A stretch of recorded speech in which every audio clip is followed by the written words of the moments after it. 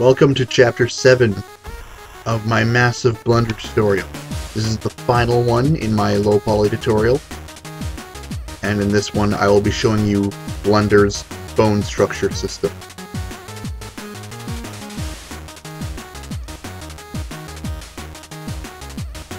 So the first thing you're going to want to make sure of is that your 3D cursor is in the center of your character, not like over here or over here.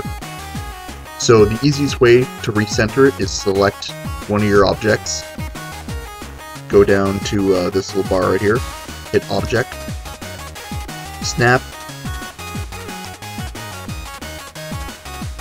and Cursor to Selection. And that'll snap the 3D cursor to the middle point of that object.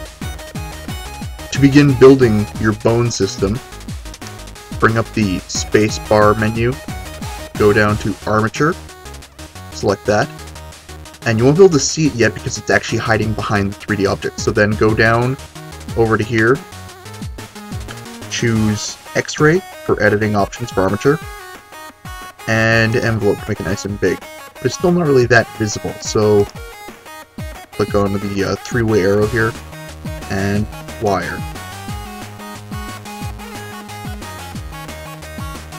That way when it's selected we can grab it. Much easier to see. It also lets you see through it, so you can still see what you're editing.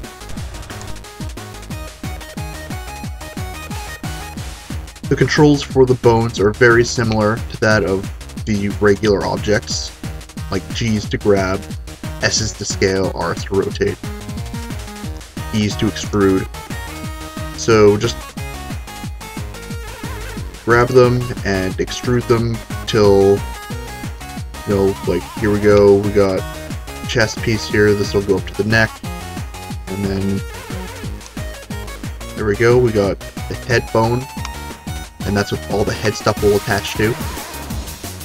And then here in the front, you can also deselect everything, hit A, and then go add bone, and it'll add a new bone to that structure. And just place it there for the shoulder.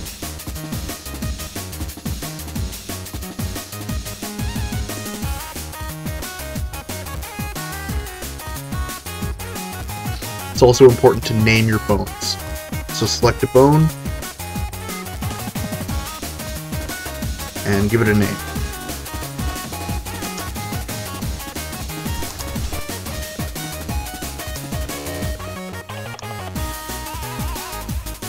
Then when you have them named, you can click this little drop down box. For instance, the shoulder isn't connected to anything yet, so we need to connect it to something. So have it selected. You can go to this little drop down box and choose chest. And you'll see there's a little line connected to it. So whenever this bone moves, these bones will be affected by it. When naming stuff that's supposed to be on a specific side, you want to go, for instance, shoulder 1 dot uppercase L. This way Blender knows that it's meant to be on the left side. That way, when we enable X-axis mirror editing, if we move this vertice, the vertice with the same name on this side will also be affected. So we only need to edit one side at a time. Makes things much easier.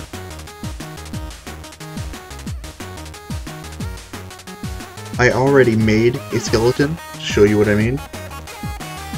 Here we go. As you can see, if I were to grab this bone piece and move it, you'll notice that the other side also gets affected. You'll notice that stuff in the middle isn't affected because there's only one of it. And now, if you were to go into pose mode, you can get to it right from here.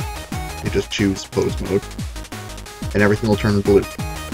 You can grab them and rotate them, and you'll notice that it works how it should. Thumb, fingers.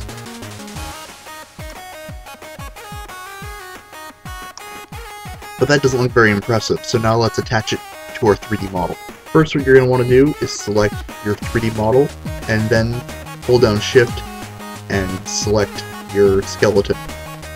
hit Control P, and this will bring up the Make Parent to Armature or Object, and choose Armature. And then choose Name Groups. This will name all the groups, so it makes attaching your vertices to the bones much easier. So now go into Edit Mode,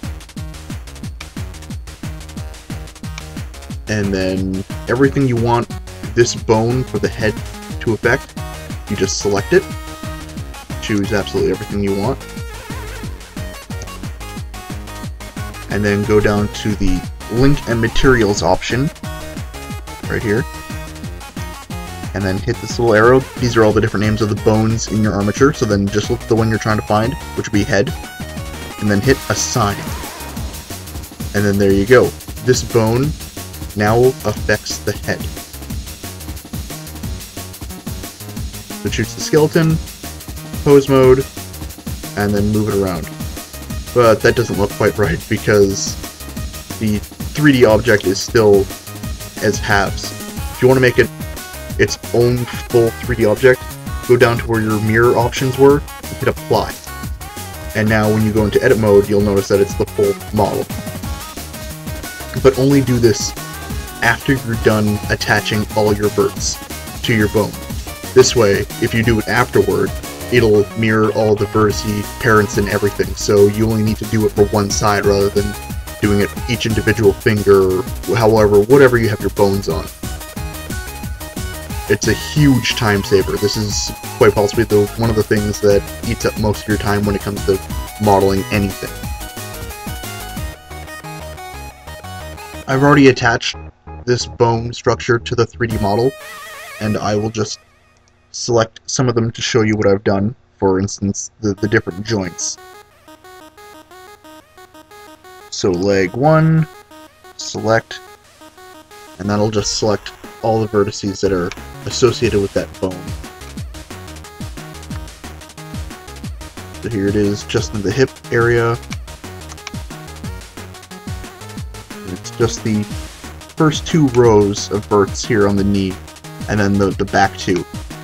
And it's the reverse for the bottom half of the leg. This way, when it bends, they share the middle vertices, so the back side has a chance for it to slide in and out, and the front compensates for the kneecap.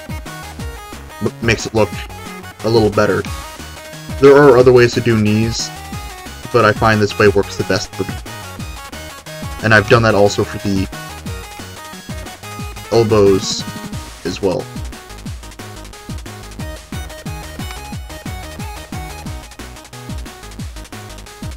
At first, your bone structure may not deform your 3D model quite as you had hoped. Keep messing around with it, try out different things. It does take a little while in order to get it right and perfect the first time. Just keep trying. If you have other 3D models that you wish to also have associated with that bone structure, do the same thing that we did before with the main body. Select it, then select the bone structure, and then make it its parent. And then just assign the vertices, and it'll all work the same. The hair here, and the body, and the clothing are all separate objects. And if I were to go into pose mode for them, and start moving them around,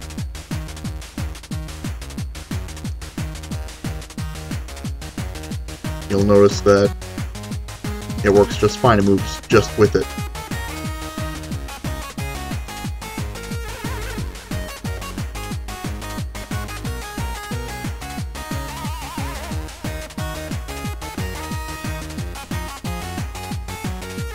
And that's it for bones. Hope it was informative and helpful in some way. That's it. Thanks for watching.